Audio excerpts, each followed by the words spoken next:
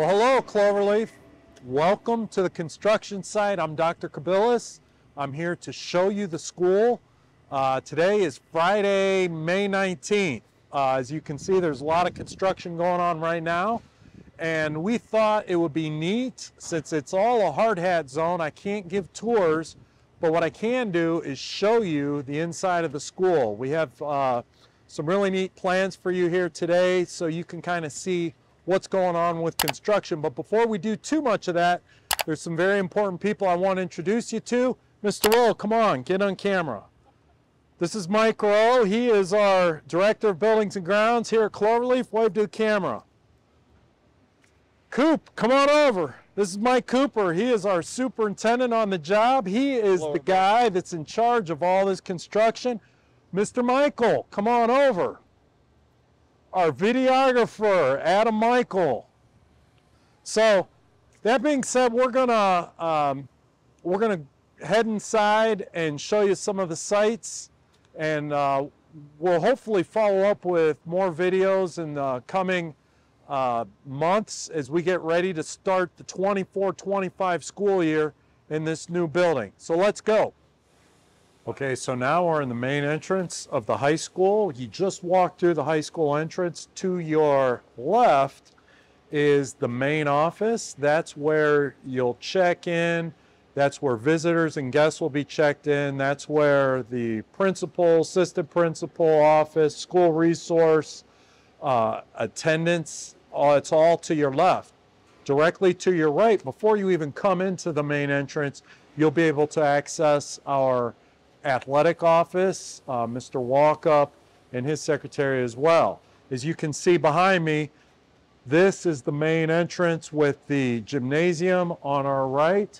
To the left over here is a courtyard, and up on this wall right here, we're going to pay homage to all 10 of our Cloverleaf communities. We have some neat pictures that are going to be on that wall, and we're excited for you to see it.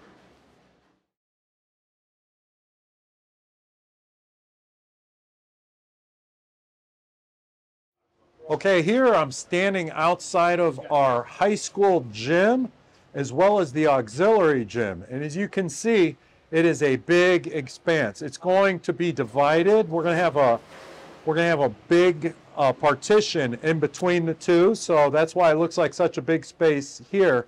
But right past that wall is actually a third gym, which is going to be our middle school gymnasium. So gym, gym, gym. Lots of gym space here at our new school.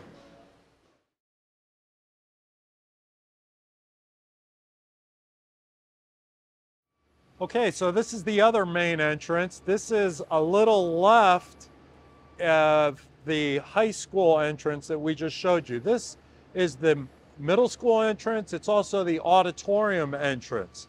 To our right is the courtyard. This is going to be a turfed area. It's a beautiful space. I think our students will love it. You'll love it for homework, maybe an occasional lunch. There's a lot of uses for that space. Maybe your classroom goes there someday. I think you'll really enjoy that space. To our right, my right, your left, is our auditorium. We're going to show you inside that auditorium, but our folks will come in. This will be the entrance on that middle school / auditorium side. We think you'll like it. All right, now you are inside our auditorium. This is going to be a 650-seat auditorium. Let me walk you through it really quick. Excuse me, we're contending with diesel fumes. The roof is enclosed, and they've got a bulldozer here moving dirt. That's probably not the safest thing, so we'll be quick. But over there is the stage, and you see how high the ceiling is. That's called fly space. That's so sets can go above the stage. Where that big lift is the stage height. Where that bulldozer is, he is actually about 4 feet higher than the grade's gonna end up being. The audience is gonna sit down below about 4 feet, and then it's gonna be stadium seating all the way up to here. So we're so excited about this Performing Arts Center. We think it's going to be one of the crown jewels of this school, and we think our community, our students, our parents, everyone is really going to like this space.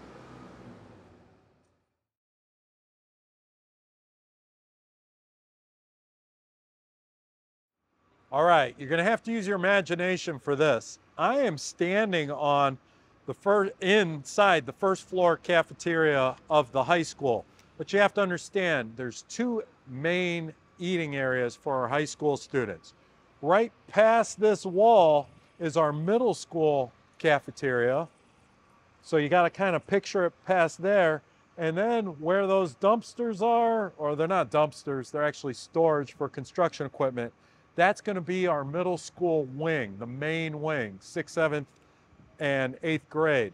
What you can't see in the camera to your left, that's the entire performing arts wing. We've got the band room, the choir room for high school, band choir for middle school, 2 high school art rooms, 1 middle school art room, all wrapping around the auditorium.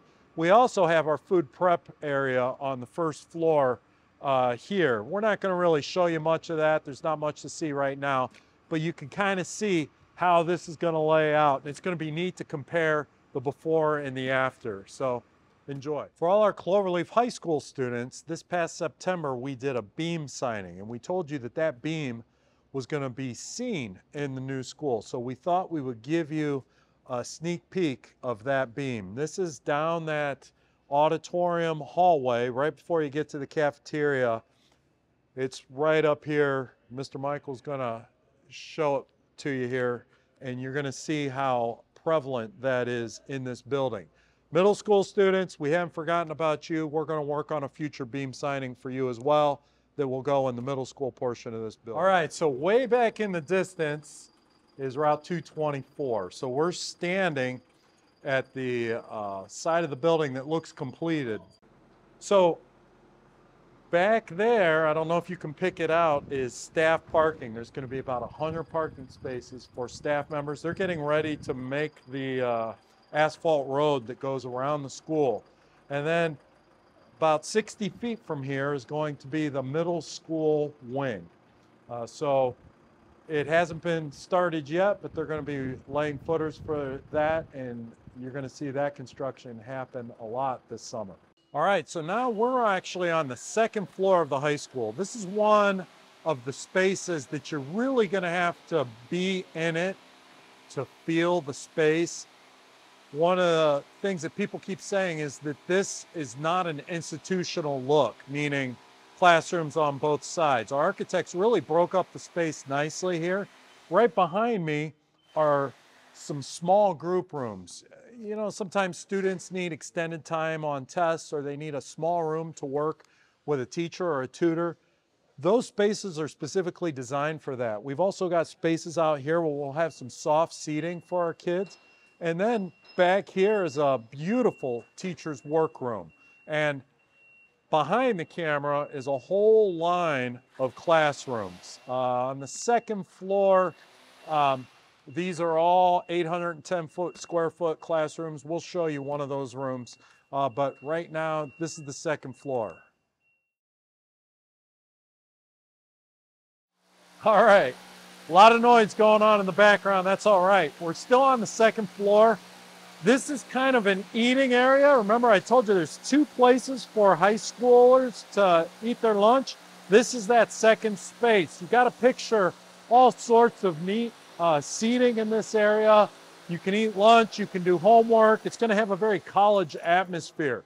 Big wall back here. There's a staircase that's going to come down here, taking the second floor up to the third floor. What you can't see right behind you is actually the second floor food prep area. You're going to be able to get like, oh my goodness, there's so much going on. You're going to be able to get like soups and salads. It's really going to be a neat atmosphere. And directly behind you are the best seats in the house to the gym. Mr. Miller calls these the loge seats. You can actually have these beautiful views of the basketball court from the second floor. So I'm sure people are going to be wanting to sit up here to watch games. Maybe we'll raffle off some tickets, but this is just a phenomenal space. I can't wait for you to see it. So we're only going to show you a couple classroom spaces. This is an example. This is a world languages room. So this will be either Spanish or French for the short term.